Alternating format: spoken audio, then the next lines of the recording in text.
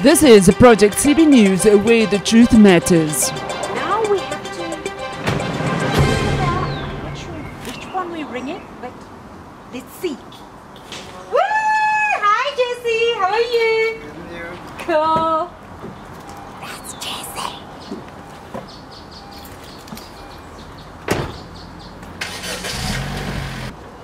Hi, Jesse. Hello. How are you? I'm good and you? Cool. Thanks for having us. No problem at all. Lead the way. Okay. So, welcome to my humble abode. Thank you. You've got a lovely home. Thank you very much. Welcome to Project CB News. My name is Lindy Shabangu, yours truly indeed. Welcome to the fabulous 2023. And guess what? We're kickstarting the year with a young, dynamic author. We won't say his age, maybe he's too shy to say his age. But anyway, we are talking about him writing gazillion books. Okay, maybe I'm exaggerating just a little bit. He'll tell us about how many books he's written. But we are here to engage with Jesse Pieters. Jesse, welcome to Project CB News. Well, thank you very much. It's good to be here. So Jesse, tell us about yourself. Who is Jesse? Well, he's just another 19-year-old boy, currently fresh out of high school and just enjoying life at the moment. Enjoying life at the age of 19? I'd like to see that. What do you mean when you say enjoying life? You know, there's not that stress of waking up early in the morning, school, homework, peer pressure, you know, just taking in that moment of rest and doing what you want to do for once. Okay, I like that. Doing what you want to do for once. Now take us back to your earliest childhood memories. What is it? Oh, well, if I have to think that far back, then I would say when I started having an interest in medieval toys, and I got a set and 2 nights for my birthday, and it was just so much fun playing with him and doing whatever I wanted, and now I don't even know where they are. Okay, so Jesse, let's take a step back. Who is that hardcore Jesse Pieters? Take us through the journey of how you came to become an author. So take a step back, memory lane, how it happened, what happened in your life, up to the time that you started writing your first book. Oh, well, it all started with my godmother, who she always read bedtime stories to me from a young age, and you know, it was branded into my brain, that love for reading and stories and creativity. And also I had a very active imagination. You still do? I still do. Yeah, so it was never difficult for me to come up with fake scenarios for my toys and teddy bears, and you know, it was very easy. And you know, those two, the active imagination and the love for stories, they had a mutual friendship, you could say. And it all went to grade 4. That's when I started, you know, reading more mature books and more fantasy related, so that imagination was very stimulated, and that's when I thought, you know, it would be really cool if I could write my own story. Yeah. Yeah, there's no limitations here right now. So what I did was I stole printing paper even after my parents said stop taking all the printing paper. Yeah. So I stapled those sheets of paper together, and my first story was born, and it was called Dinos versus Super Strikers, and it was a soccer story. Wow. So you had the one team, the Dinos, which was my team, and the Super Strikers, which I didn't actually know was an actual show. So it was absolutely horrible looking back at it. It was, I can't even read the first page. It was so cringy. And I added even bad drawings in, so you had these stickman figures with like out of proportion arms and a soccer ball the size of the sun. Be nice to yourself. This is grade 4. Yeah, but I should have known better. Okay. And it's funny but also extremely cringy because I was stealing characters from DC and from Enid Blyton's books and Marvel Studios, and it was all crammed into this story about soccer, but looking back, it was actually a very interesting idea. All the superheroes, the defenders. Yeah. I can just imagine who kicked whose butt, who won at the end, or was it about soccer? It was soccer, a mystery, and superheroes. Oh my goodness. Yes, and in the end, the Dinos did win the soccer match. How long did the soccer match take? Not 90 minutes. No, because they had to save the world, right? Yeah. It took what, 5 days? I think about a week if I remember correctly. Where was the soccer match played? On Earth or in space? It was played on Earth, but there was a moment where we did have to go to space to stop a meteor shower. So. Wow. That sounds like an interesting book. It was interesting. Cringing but interesting. So you learned from that book, and then Yes. what developed after that? What did you do with that book? Well, after that book, my dad told me, you can't go stealing all of these other characters, and I went more original. I still had the superheroes thing, but it was away from soccer, less characters from other books and creators, and more of my own personal story. Another mystery theme, but it was definitely a big step up from the first book. Mm-hmm. Yes, and I think that's actually when I created my first original character, Philip Mason. He was based off of Jiminy Cricket. So Okay. he was my conscience. So you're talking about your conscience. Why does that have to do or reflect on you personally? Were you going through something at the time? Oh, no, not really. I was still in grade 4, so I don't think I had any existential crises at that time. But I think it had more to do with I love Walt Disney's movies, and Pinocchio was one of my favorites. And Jiminy Cricket, he just stuck out to me as a character. Okay. Yeah, and I based Philip off of him. But at that time, Philip was still a placeholder. He didn't really have much emotional depth to him. But it was a big achievement for me because I was like, wow, my first original character. Not stealing any character. Not this time. But still in grade 4. Yes. So what happened after that? Well, after that, I wrote a third book. Still printing paper, but I can't even remember the name of the book.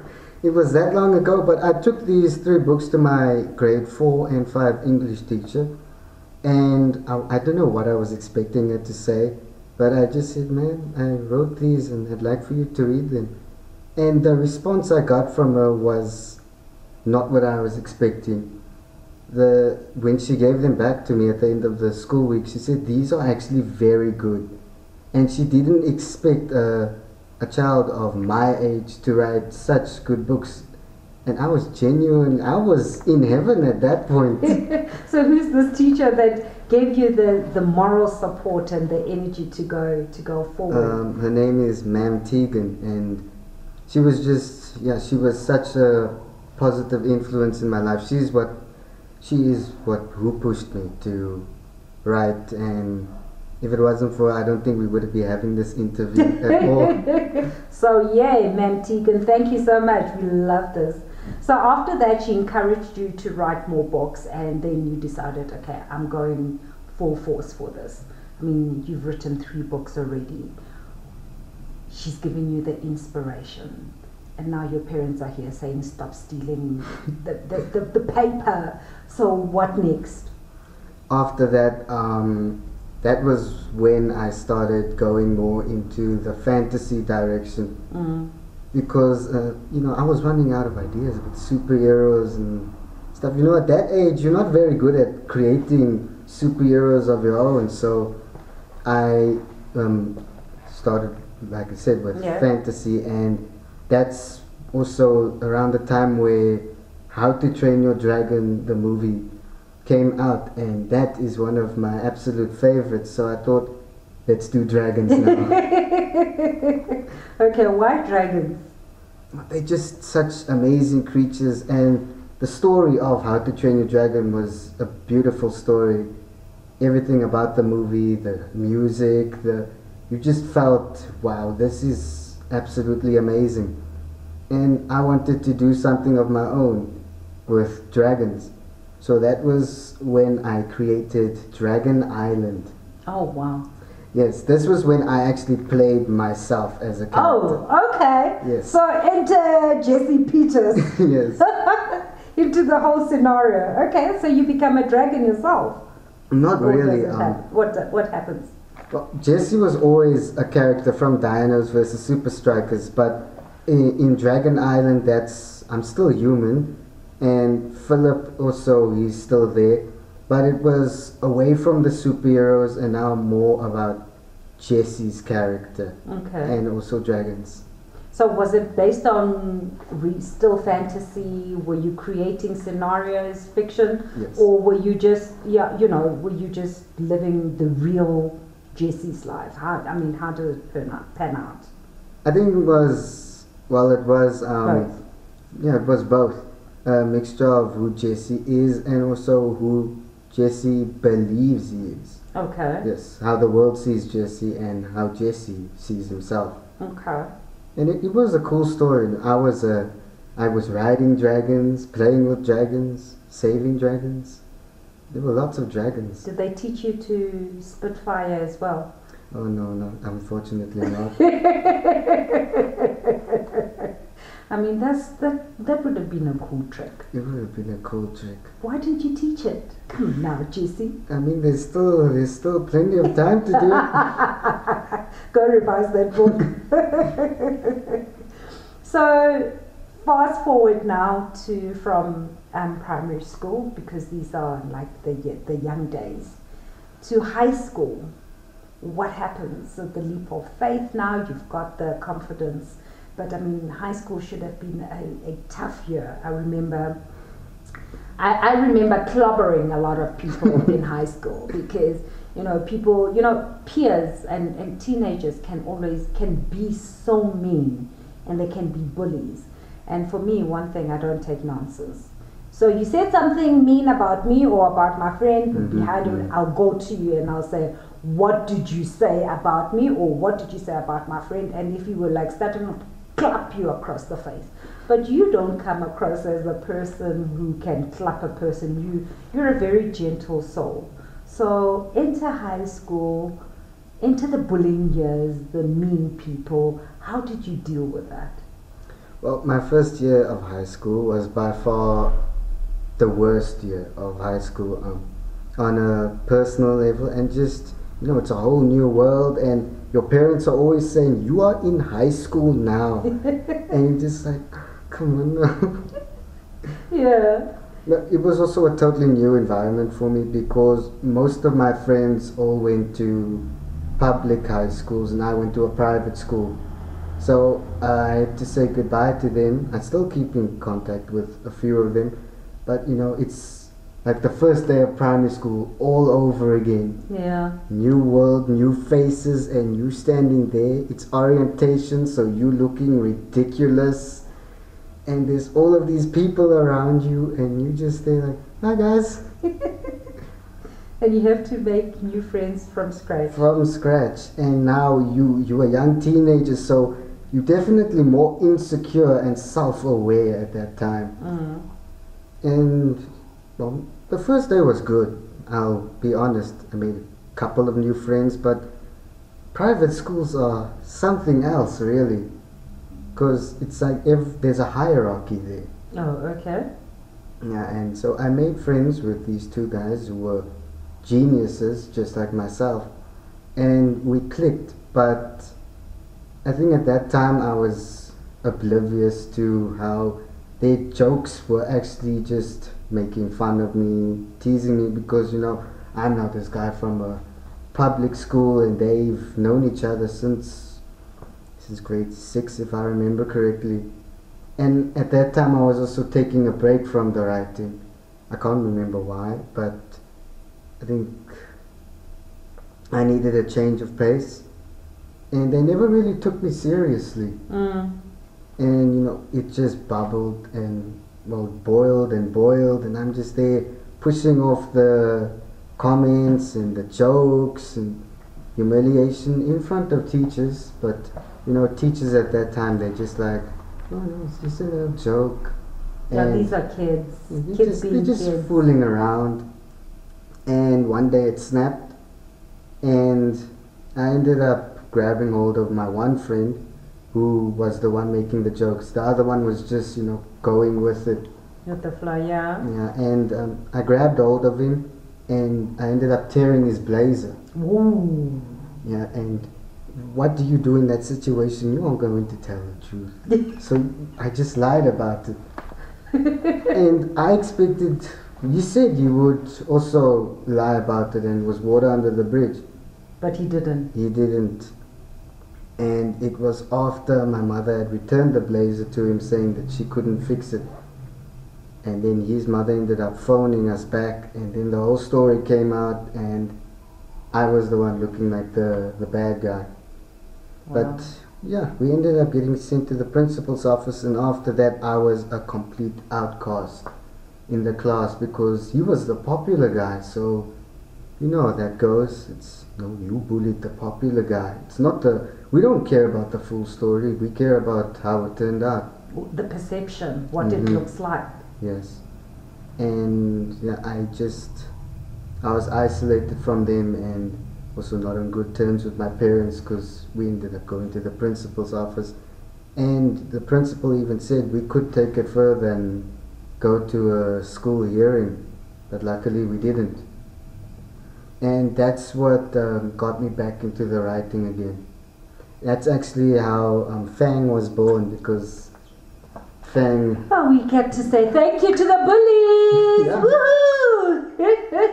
Because if it wasn't for them goading you and pushing you to that level, Fang would not have been published in 2022. Yeah, definitely not. So I actually should say thank you to them. Yeah, absolutely. I must say thank you to them, because I was able to get my goddaughter the very first copy and give it to her when I was in Cape Town, to say, these are hot from the press, so enjoy. And it was autographed by you, so thank you so much for that. No problem at all. So how many books have you written in total? In total, over 20 books in my high school career. Wow, 20 books! Yes. And Fang is the one that we just talked about now, Yes. That was launched in October 2022? Or was it September? Fang actually came out at the beginning of 2022. Yes, and it's been going around. Last year, October, was when my second book was announced. The second book being? I, Jesse the Cyborg. I, Jesse the Cyborg. Okay, let's take a break and let's talk about the very first one, Fangs. How did that come about? We just know that we have to congratulate and celebrate the two bullies, because there's always good that comes out of the bad. And we always are, very meticulous to get on our knees and be thankful and grateful for those bad opportunities because they give us experiences that we can leverage on. So how were you able to leverage on that experience?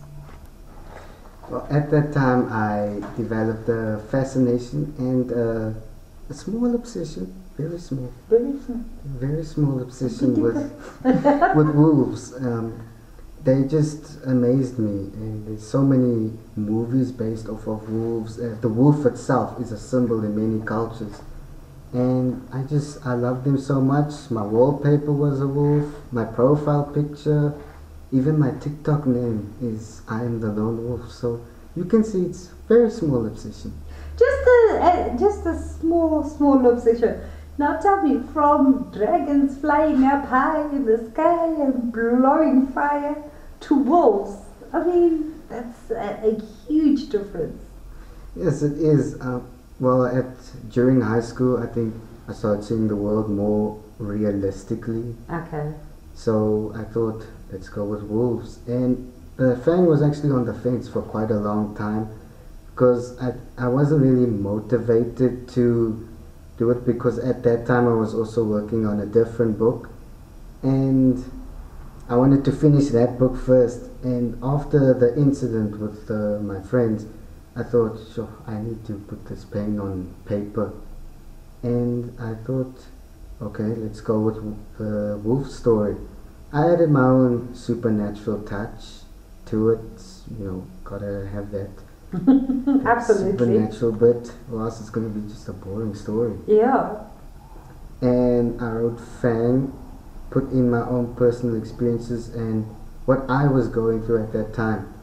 Yes, Fang is actually based off a bit of myself, I'll admit. And I didn't expect that I would actually finish the story in the same year. I only realized afterwards, I'm like, sure, I actually did this in the span of less than a year, and it was a therapy session for myself.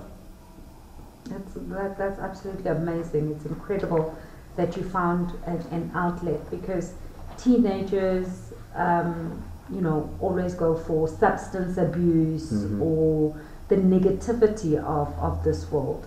It's such joy. It also kudos to your parents that you would come back and do an introspection rather than go out and find something that is not of the family values. So kudos to your parents as well for that. Yeah, they really played a big part in my writing career. I definitely wouldn't be here if it wasn't for them. So that is Fangs. All about the wolves and all about us screaming and screeching. But that aside, tell us about this new book that is launching in 2023. We're talking about Jesse the Cyborg. What's that about? Well, this is where I play my first concrete role as truly myself, as a cyborg, of course. Okay. No, I'm still flesh and bone. I'm just making sure that we're not talking to a robot here. Yes, I got the idea for a cyborg from the Terminator, I'll admit, because Terminator is a robot, cyborg actually, and also from Avengers Infinity War. Iron Man's suit was made entirely out of nanotechnology, so I thought, imagine a cyborg made out of nanotechnology, and my brain was like, let's do it. And you did it. Yes. I just said the cyborg is set in the future. I'm 26 years old there. Oh wow. In university and living with dorm mates. So we're a happy family, but at that time Jesse's also going through a bit of relationship trouble. Wow. Yes. And did you meet a nice girl who's as clever as you? Yes, I did. Okay, we like that part. Yes. And I'm caught in a car explosion. Wow. And that's what causes me to get sent to hospital. but the military ends up saving me and they make me the candidate of Project Cyborg. Oh my goodness. This is becoming deeper and deeper. So when are you going to be launching Jesse, Well, the cyborg? Jesse actually releases at the end of this month, January. January? Yeah. Wow. Where are you going to find it? Where are we going to find it? Are we going to find it through yourself, or is it going to be at an outlet? It will be available at Bargain Books, where you can order through the store, or you can order I Jesse the Cyborg off of Amazon. And your other book, Fang, as well, same Same. principle. Yes. This is just absolutely amazing. It is so incredible catching up with such a young person who's passionate about literature. Because for me, I love reading. Reading for me, it just takes me to another dimension. And turning the pages of the book and making doggy ears on the book, that is for me the absolute ultimate. I don't do the online reading. No, I can't do it. Nah, doesn't work for me. So in wrapping up the story and the writing history about Jesse, what would you like to say to aspirational people who are like your age and thinking, I want to write but I can't write, I'm not good enough, and they're going through a very morbid point in their lives at the moment? Or some who are just happy-go-lucky and say, I want to write but I don't know where to start. I think it all starts with what you are going through or what you want to write about. But you need to crawl before you can learn how to walk. And the hardest part of being a writer is you end up comparing yourself to other authors around the world, but remember they also had to figure out the first sentence of the book. So the first thing is you need to know what you want to write about. I mean, you can't just pick up a pen and think, okay, here we go. It doesn't work like that, but yeah, I think you need to first get your ducks in a row. Don't want to sound too harsh, but that's where you need to start at the beginning and take what you are feeling and put it on paper. But it also depends what you want to write about. You can be a creative writer or you want to do autobiography Or documentary, that kind of thing. So you need to actually have a plan in your mind and conceptualize what it is that you want to write about. Yes, that's step one. You need to know what you want to write about, and literally anything can be inspiration for you. A duck on the pond, or you letting a spoon fall. Anything can be inspiration, and that's literally it. And as the future, what do you see happening for yourself? Well, this is definitely now more than just a hobby. I'm actually I want to pursue, what's that? Yes, pursue a career in humanities and major in literature. Wow. Yes. And I would like to meet other famous authors,